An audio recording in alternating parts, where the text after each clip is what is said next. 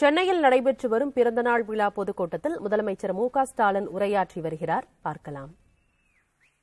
நான் என்றும் உங்களில் ஒருவன்.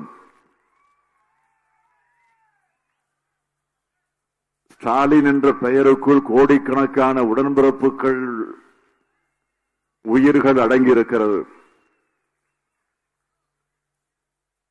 என் உயிரினும் மேலான அன்பு உடன்பிறப்புகளை என்ற ஒற்றை வாக்கியத்தில் நம்மை இணைத்தார் நம்முடைய உயிர்நிகர் தலைவர் கலைஞர் அவர்கள். அவருக்கு நான் மட்டுமா பிள்ளை? நீங்கள் அனைவரும் அவருடைய பிள்ளைகள்தான்.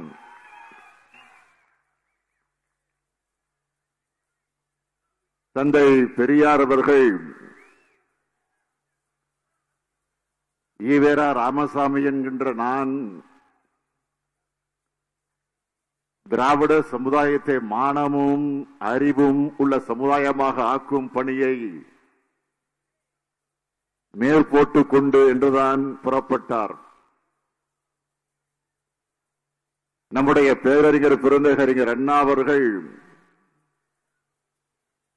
இந்த அண்ணா துறையால் என்ன சாதித்து விட முடியும் என்று கேட்கிறார்கள்.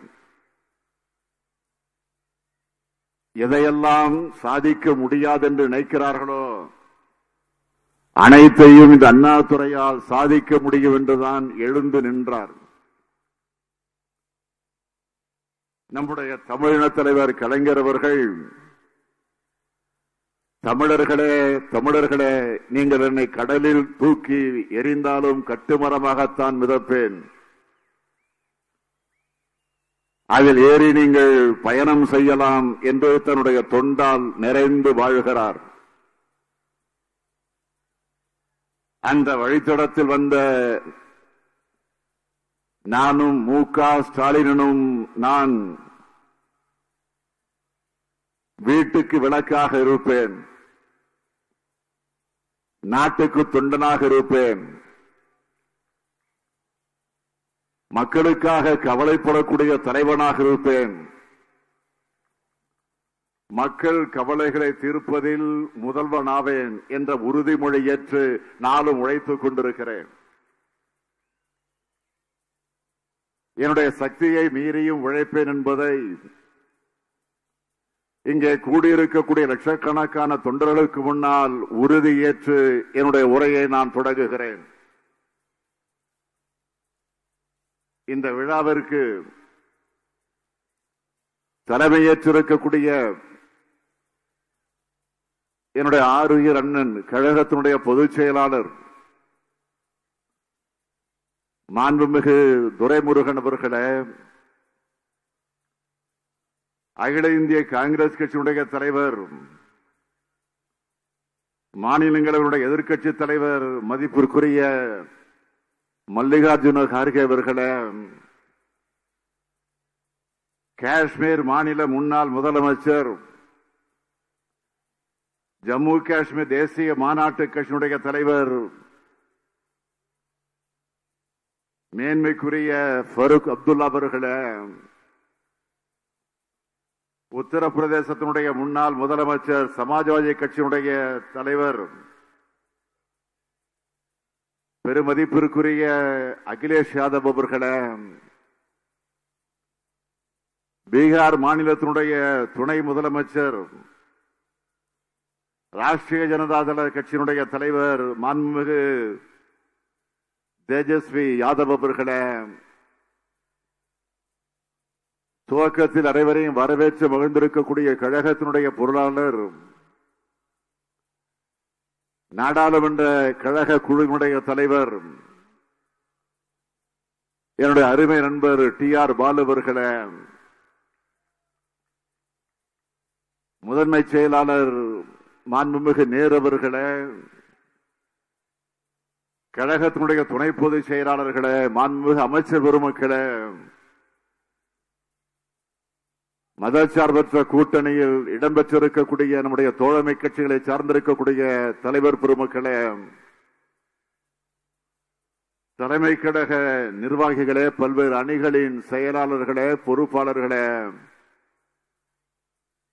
மாவட்ட கழகத்தினுடைய செயலாளர்களே, சட்டமன்ற நாடாளுமன்ற இந்நாள் முன்னாள் உறுப்பினர்களே, இந்த விழாவை மிகவும் சிறப்பாக எழுச்சியோடு ஏற்றத்தோடு நடத்தி அதில் வெற்றி கண்டிருக்கக்கூடிய சென்னை தெற்கு மாவட்ட கழகத்தினுடைய செயலாளர் மாண்புமிகு மா சுப்பிரமணியம் உள்ளிட்ட கழக நிர்வாகிகளை, உள்ளாட்சி அமைப்புகளை சார்ந்திருக்கக்கூடிய பிரதிநிதிகளை, பத்திரிகை மற்றும் ஊடகத்துறை சார்ந்திருக்கக்கூடிய நண்பர்களை, தமிழ்நாடு முழுமையிலும் இருந்து வந்திருக்கக்கூடிய தமிழ் பெருங்குடி மக்களை, என் உயிரோடு கலந்திருக்கக்கூடிய நம்முடைய முத்தமிழறிஞர் தலைவர் கலைஞர் அவர்களின் உயிரினும் உயிரான அன்பு உடன்பிறப்புகளை, உங்கள் அனைவருக்கும் என்னுடைய அன்பான வணக்கம். ஏற்புரை வழங்க இப்பொழுது உங்கள் முன்னால் நான் நின்று கொண்டிருக்கிறேன். தமிழ்நாட்டு மக்கள் எனக்கிட்ட கட்டளை ஏற்று முதலமைச்சராக செயல்பட்டு வருகின்ற நான் திராவிட முன்னேற்ற கழகத்தினுடைய தலைவர் என்று உடன்பிறப்புகள் வழங்கிய கட்டளை ஏற்று தலைவராக செயல்பட்டு வருகின்ற நான் மிகுந்த மகிழ்ச்சியோடு உங்கள் வாழ்த்துக்களை நான் ஏற்றுக்கொள்ளுகிறேன்.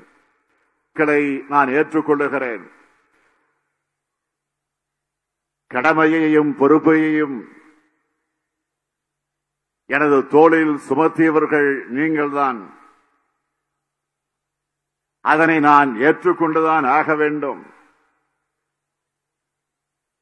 பேரறிஞர் அண்ணாவை போல எனக்கு பேச தெரியாது. தலைவர் கலைஞரை போல எனக்கு எழுத தெரியாது. ஆனால் அவர்களை போல் உழைக்க தெரியும்.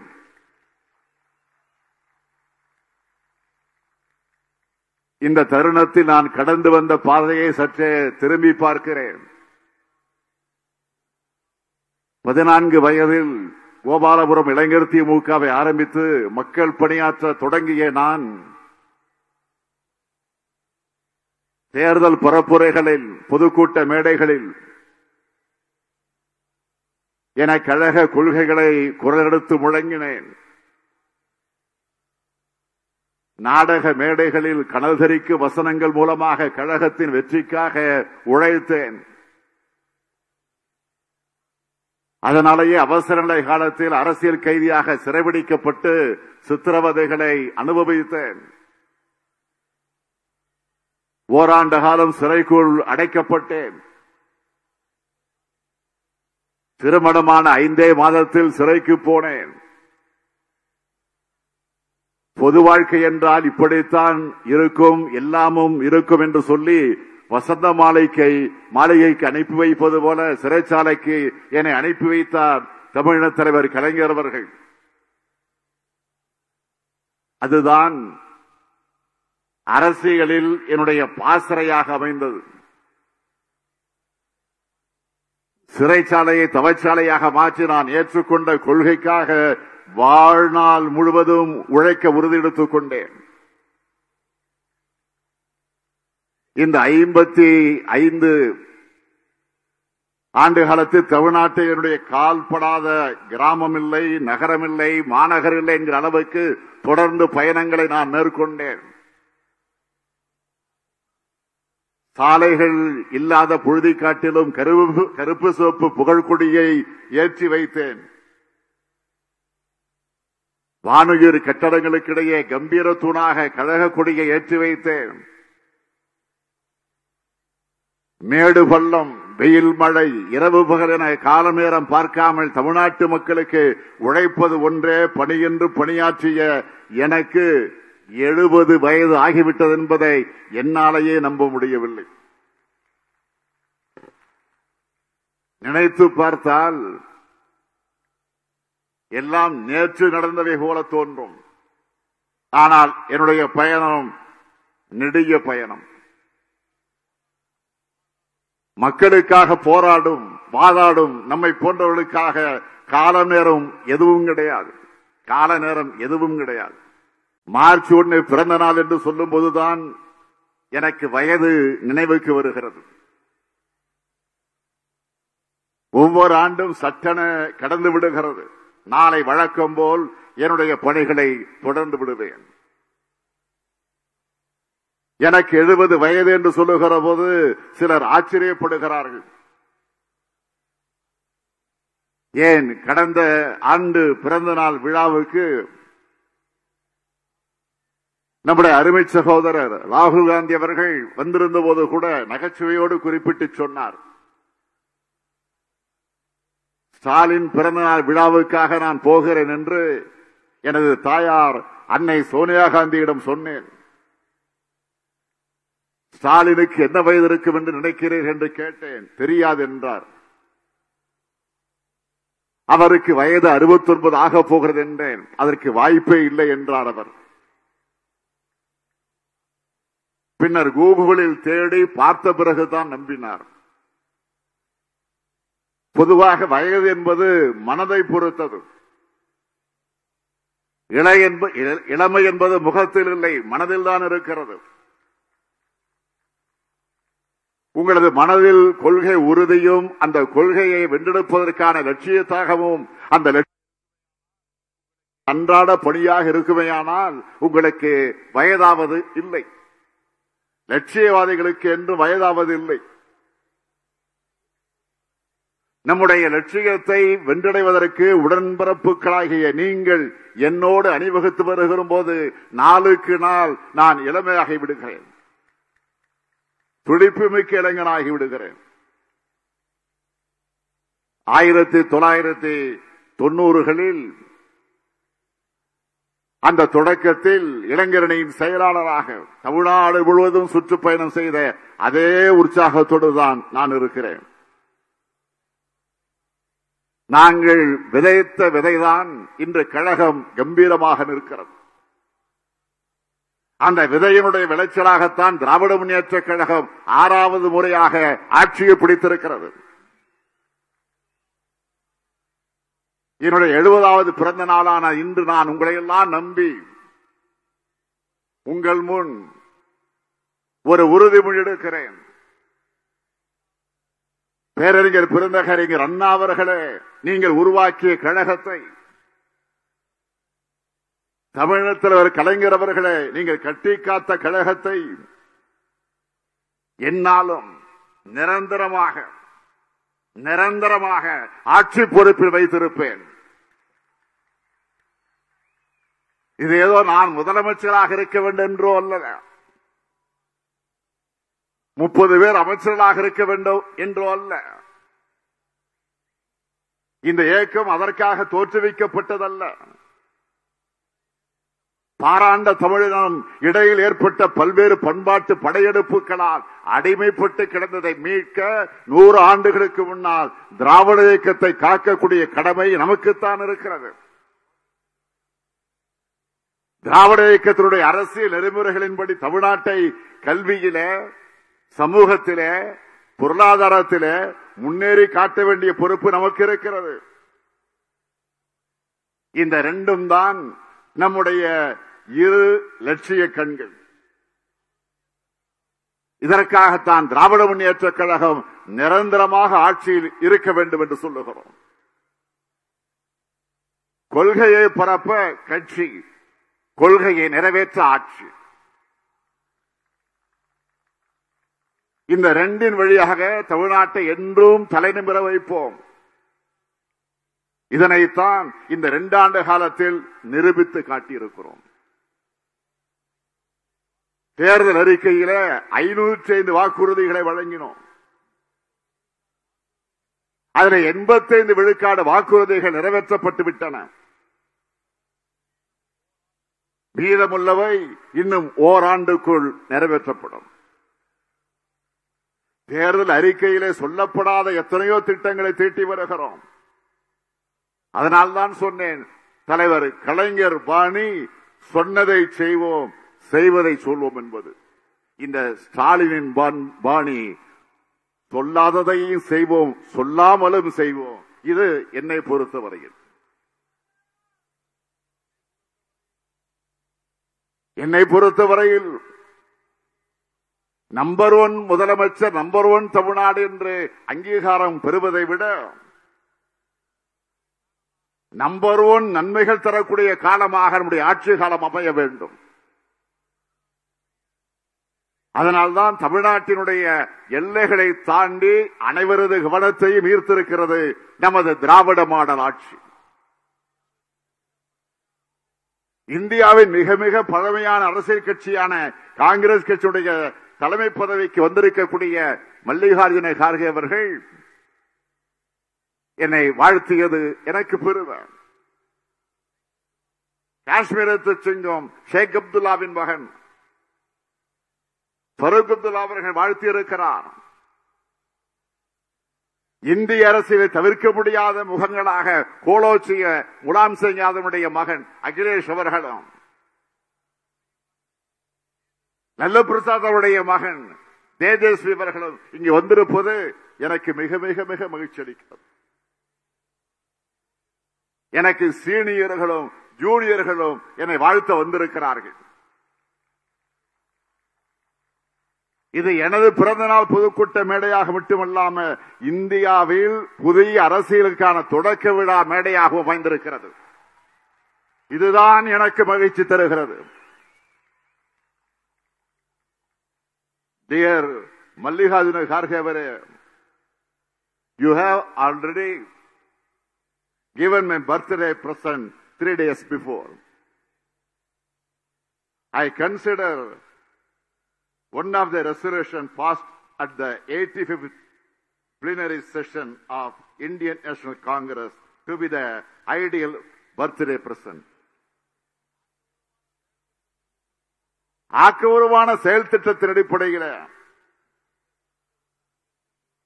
ஒருமித்த சிந்தனை கொண்ட அரசியல் கட்சியோடு சேர்ந்து செயல்பட தயார்.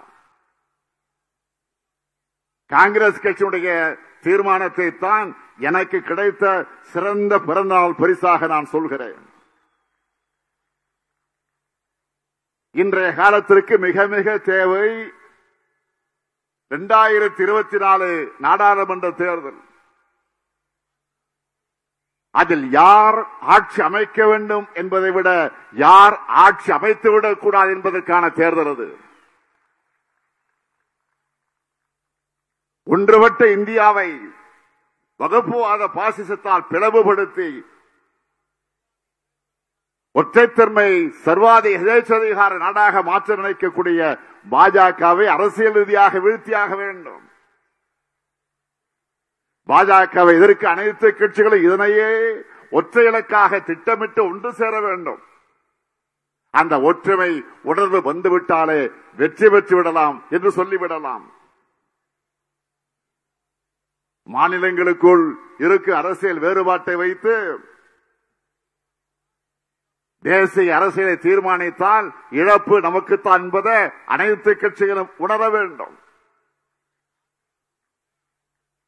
இதனை காங்கிரஸ் உட்பட அனைத்து கட்சிகளுக்கு சேர்த்தே நான் சொல்லுகிறேன். தமிழ்நாட்டில் கடந்த 4 ஆண்டு காலமாக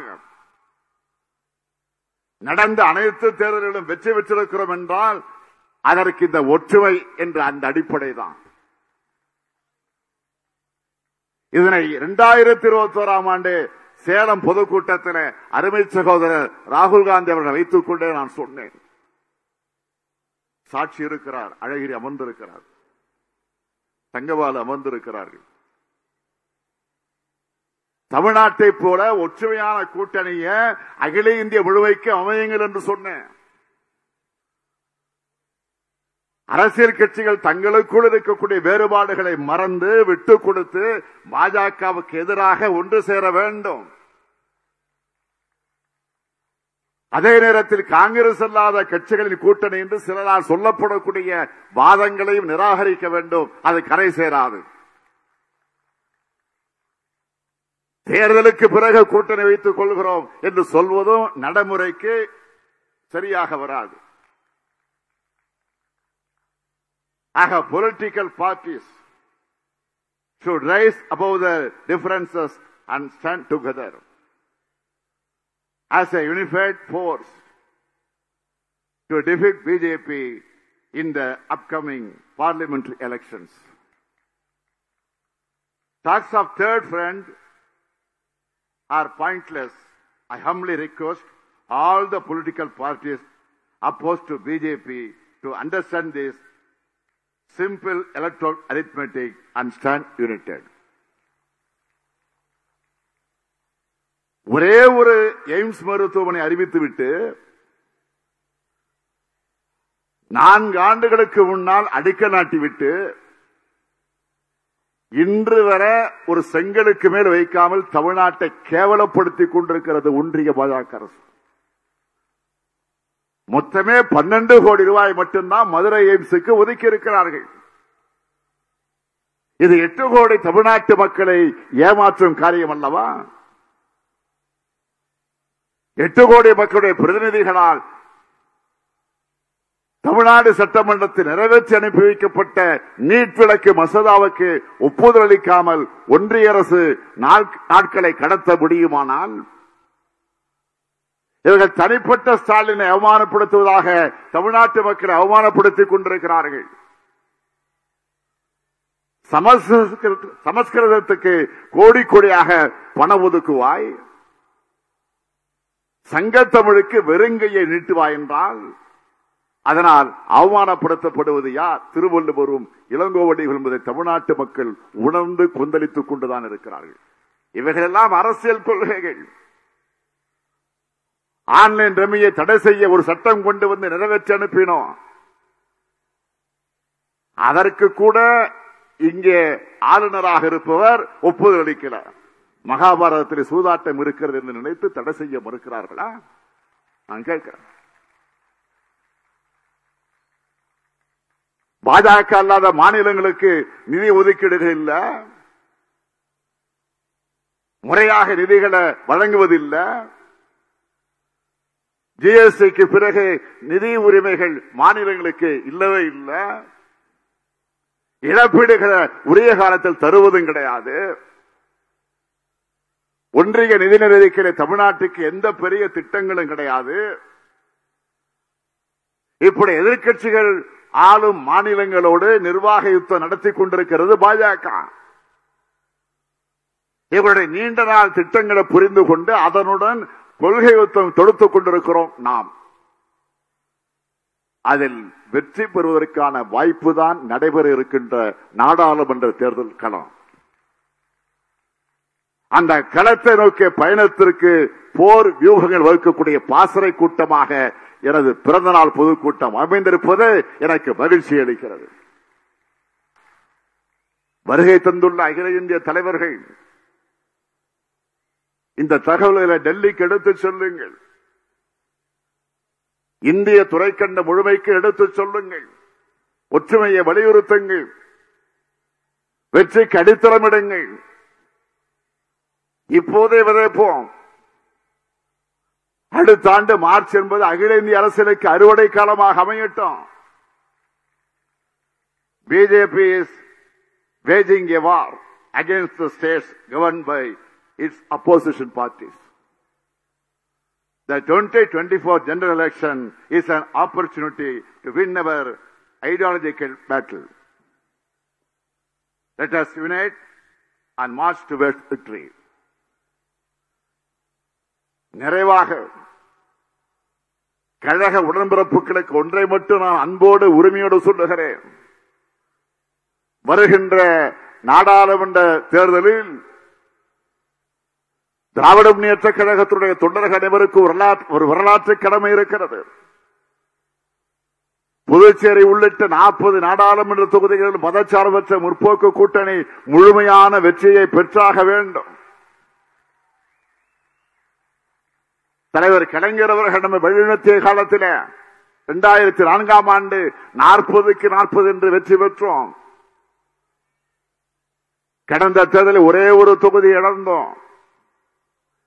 அந்த ஒன்றுடன் சேர்த்து 40ஐயும் நமது அணி மீண்டும் கைப்பற்றியாக வேண்டும். அதற்காக இன்று முதல் கழக உடன்பிறப்புக்கு அனைவரும் உழைத்திட வேண்டும். அதுதான் நீங்கள் எனக்கு தரக்கூடிய பிறந்த நாள் பரிசாக இருக்கும். களம் நமக்காக காத்திருக்கிறது. 40 நமதே, நாடும் நமதே. நன்றி, வணக்கம்.